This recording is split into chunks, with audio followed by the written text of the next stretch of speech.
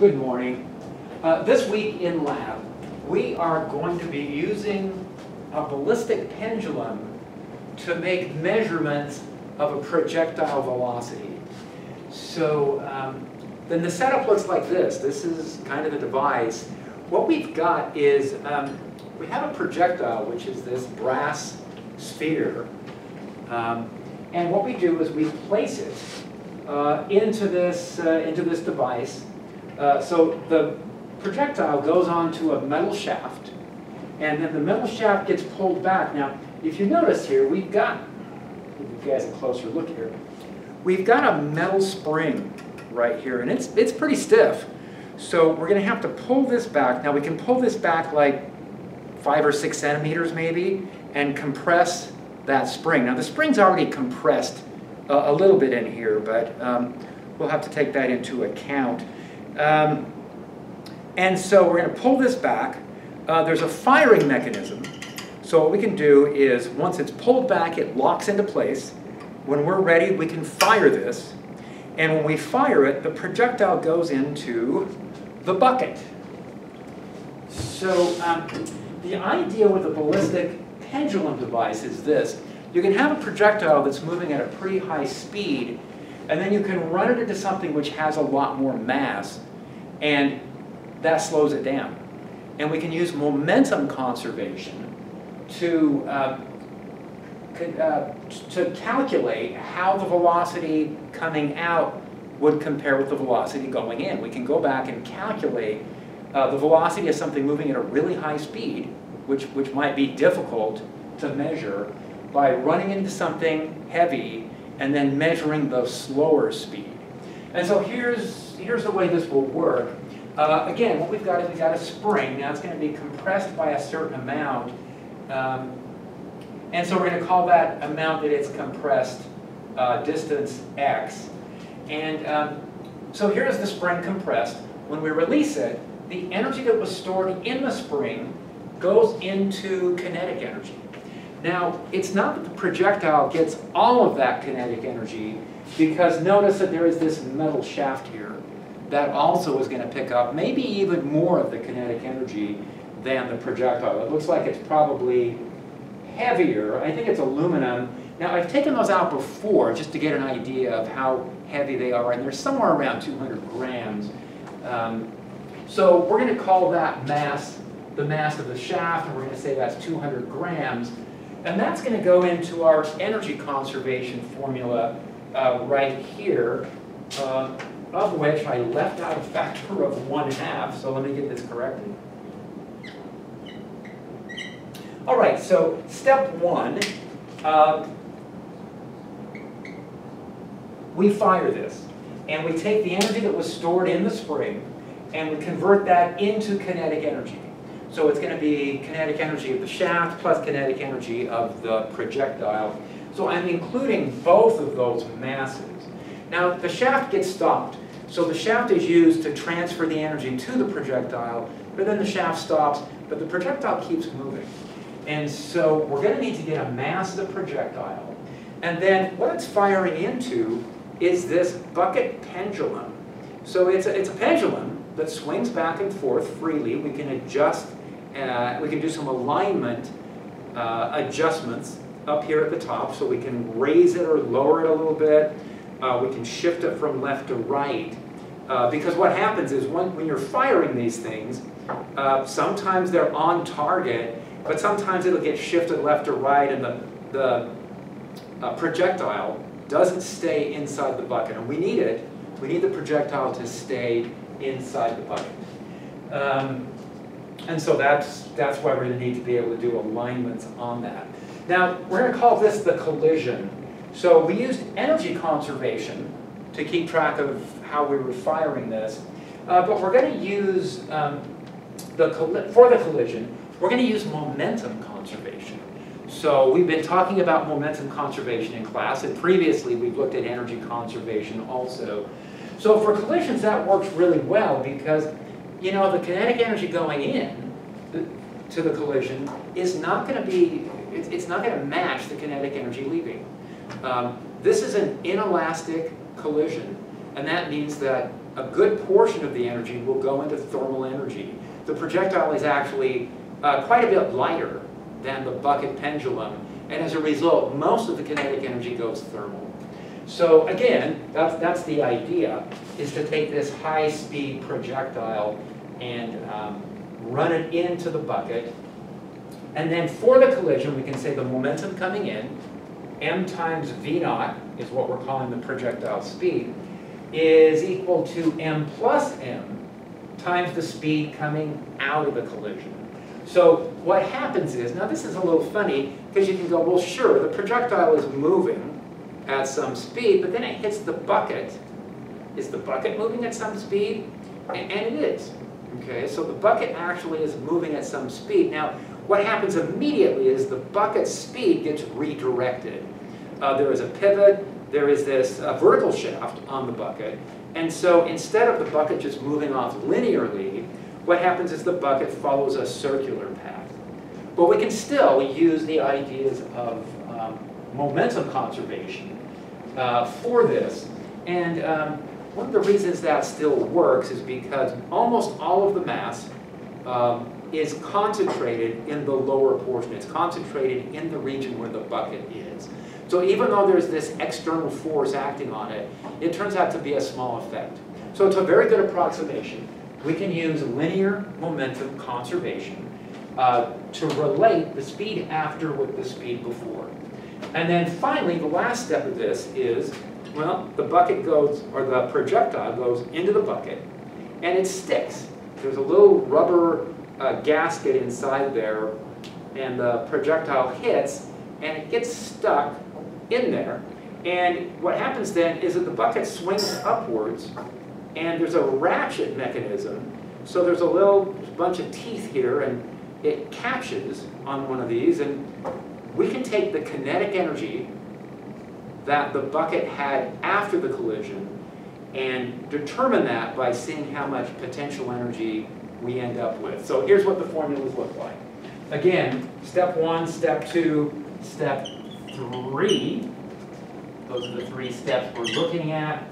So in step 1, energy that was stored in the spring goes into kinetic energy. Not all of it in the projectile, but we can determine from this formula how the velocity of the projectile is related to the stiffness of the spring and the amount that it's been compressed. Then we have a collision where we're using momentum conservation to relate the speed before and the speed after. Finally, we have the pendulum swinging, and what this will, the formula consists of is taking the kinetic energy after the collision has occurred, 1/2 m plus m v squared, and setting that equal to potential energy. Now, how much vertical distance does this pendulum rise through? And we're going to say that's equal to h2 minus h1, where we just get a ruler out and we measure from the base of the projectile here. Let's take a look and see. So if we come back to here, how much potential energy is there at this location? Now, what we're going to have to do is we're going to have to tighten. Let me grab a screwdriver real fast. I've got one right here. I was just adjusting some of these. I was taking a look at a couple of the different devices, and so the one I have set up for demonstration is different. But what we can do is we can tighten this. Now, what this is keeping track of for us, let me get this adjusted.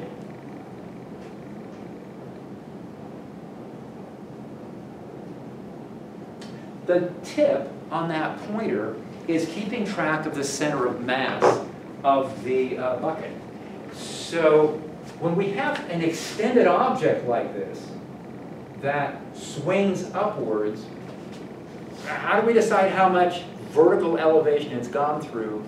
And it all comes down to the center of mass. Where was it before the swing, and then where is it at the end of the swing? So we can measure from the base of the platform. We can measure vertically along here. I know this isn't a ruler. We can measure vertically along here up to that tip, and then once it swings up, bring the ruler over and measure this again. And then we can say that this is H1, this is H2. The difference between those two we are going to call H. And that's what's going to go into our formula. So the data tables look like this. I'll add 6 measurements. So let's fire this, maybe 5 or 6 times. And we'll see. So I'm going to fire this several times. Now, H1 is going to be the same every time. I went ahead and put it in my data table anyway. H2 is what we're really interested in. So each time we fire, the question is, well, how reproducible is this? If I fire it exactly the same way each time, am I just going to get the same distance on each one of these? And then once we get those measurements, once we see how much variation we've got here, we can calculate the H's, and then we start working our way back through the formulas. So once I know what H is, then I can use this formula and work back and calculate V squared. Now, this formula, the M's cancel out, so this formula should go pretty quickly. V is equal to 2 times GH square root, so that's going to give me values of V. Now again, if all the H2s are identical, then all the V's are going to be identical. And then just along the way, I thought, it might be handy to go in and just calculate kinetic energy. How much energy are we looking at? How many joules are there in this mechanism? And so I've added that into the data table in a couple places. I put a kinetic energy here, so this would be 1/2 M plus M times V squared will tell me how much kinetic energy we have here. And then I also wanted to get some practice calculating momentum. Now these all have units, so you guys are going to have to make sure that maybe the H's are in centimeters.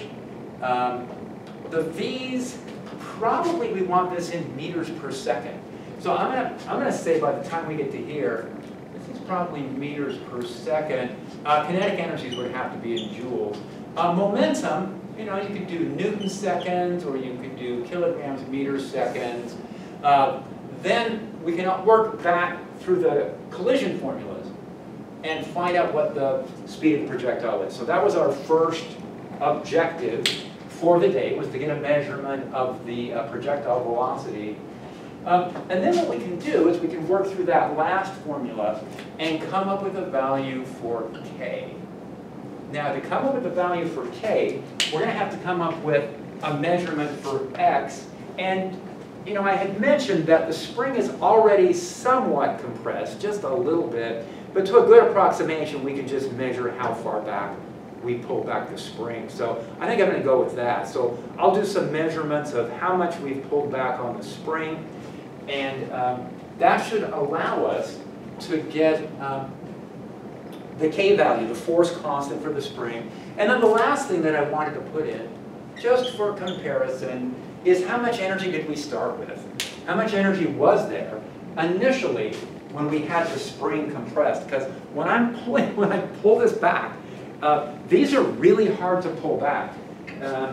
There's a fair amount of energy stored here. Okay, let me see. I'm going to try this. So I had to push pretty hard to get this to work. Now, I'm going to try a couple of things here. First of all, I'm not sure if the alignment's good on this or not, so I'm not sure it's going to work. I'm going to go ahead and fire this so you guys can see what this looks like. So here it is. And the alignment didn't look too bad, but for whatever reason, it just didn't stay in the bucket. Let me try that one more time. Maybe it works, maybe it doesn't. I'm going to double check the alignment. Now, anytime you check the alignments, take the projectile out. Don't look down the barrel of the ballistic pendulum. So I'm going to check the alignment here and see. It looks pretty good. All right, I'm not sure. It might be the bucket's just having a hard time holding onto the projectile. Okay, I'm going to try this once more. Pull this back. And let's see what firing looks like. Again, it didn't stay. Now I've got another demonstration of ballistic pendulum set up, and that one I was firing earlier, and it seems to work. So we'll get a chance to look at it with the other device. But what you can see is, even though it didn't stay inside, and it needs to stay inside, if we're going to carry out these formulas. So the projectile did not stay with the bucket. But what we're able to do is see that the bucket definitely goes up. I can get a ruler out and I can measure the tip of this. Now, a couple things we said we're going to have to measure. We're going to have to measure the mass of the projectile, not a big deal. I can go set this on a scale. We're also going to have to measure the mass of the pendulum bucket. So I disconnected that, and it wasn't aligned very well anyway, I guess. And what we have to do is, first of all, I want to get the mass of this without the projectile inside. So the big M does not, if you look at all the formulas, the big M is independent of the projectile. Now, once I've done that, though, I can put the projectile back in. What I want to check and see is this really the center of mass? And so if I hold this by the tip right here, ow, it's sharp. Ooh, is there something I could hold it with? Maybe. So I'm trying to hold it right by the tip, and if that really is the center of mass, then it should balance from that point. And it balances pretty well, okay? So what we're seeing is, yeah, that's a good center of mass. So the center of mass would just be in the center if it were not for this shaft that comes out, but we have to include that. And so the center of mass gets shifted, but it's giving us a good measurement of where the center of mass is. So, all right, I think we're ready to go. Oh, the results. And so the results that we said we're after, we picked a couple of these items. We picked, oh, I think it's V naught, right? Okay, let me change that. So you could report averages on almost all of these, right? So you could have at the bottom here kind of an average set of values all through the data table. As far as the results, oh, I guess the results are over here already. Never mind. As far as the results, the items that we specifically pointed to were the initial velocity of the projectile and the spring constant inside the firing mechanism. And that's going to be a pretty big number, I'm guessing. It could be in the thousands, okay? Certainly several hundred at least. We'll just have to see what that number turns out to be, because when I'm pulling this thing back, I have to really pull hard on this in order to get this ready to fire. All right, so any questions, let me know. Let's move on and take a look at the setup for firing. So here is the device set up on one of our lab tables, and I've been taking a set of measurements here. Here are my glasses. Here's the scale. So I can get measurements of the masses from those, and I've written those down. But here's the device I was working with. Now this one, I spent some time aligning it, and then I did a few firings, and then it went out of alignment, and then I spent some more time realigning it. See if it still works here. So, all right, here we go. So I'm going to fire this into the bucket. Oh, and that's how it's supposed to work. And so what happened was the projectile stayed inside, and I've got the ruler here. And so what I can do with my ruler then is I can measure from the base up to where that center of mass location is, and I can compare that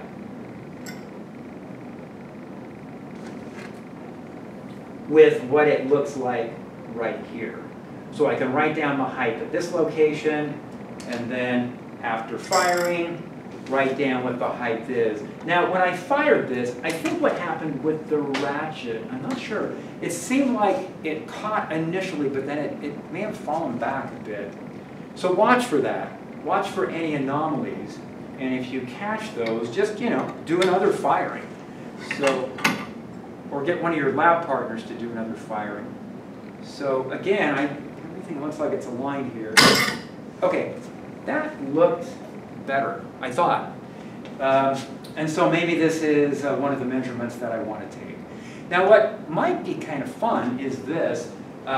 Maybe what we could do is we could remove the bucket, and we could see how fast the projectile goes. I mean, how fast could it be firing anyway? So let's do this. Let's take this out of the picture. I guess I'll just leave it up here. So I'm going to leave the bucket right here.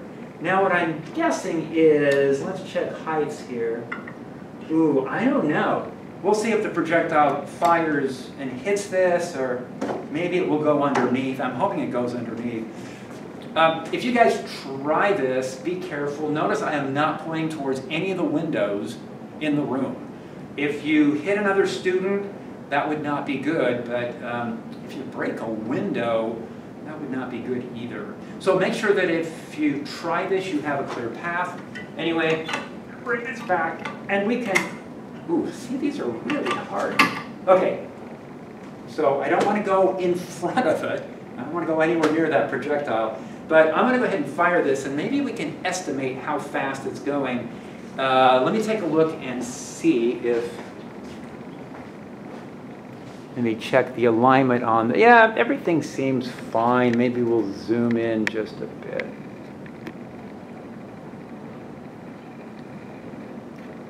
All right, here we go. So with this lab, you spend a lot of time just aligning things. So you're just, you're disassembling things and weighing them and then putting them back together and then doing alignments and then doing a few measurements, and then when they go out of alignment, you realign. But let's go ahead and fire this. So 3, 2, 1. Okay, so it went pretty fast. So I'm guessing it hit the table over here. Maybe I want to try that one more time and see if I can shoot it more across the room. Let me get some stuff out of the way here and see if I can track down the projectile. I found it. So what I'm guessing is it went like 2 meters before it hit the table over here, and that happened pretty fast, probably less than a second. I'm wondering what happens if I'm aiming across the room at the cabinets. So 3, 2, 1. Okay, it hit the cabinet, and it probably crossed the room in a second. So maybe, and it's probably 5 or 6 meters across the room. Anyway, that just gives an idea of what the projectile speed is. So maybe it's 5 or 6 meters per second, 7, 8, something like that is kind of the speed of this. Anyway, I think that's it. I think that's everything for the day. Take a look at the data sheets and work through those calculations and see what we've measured for everything. If you have any questions, let me know.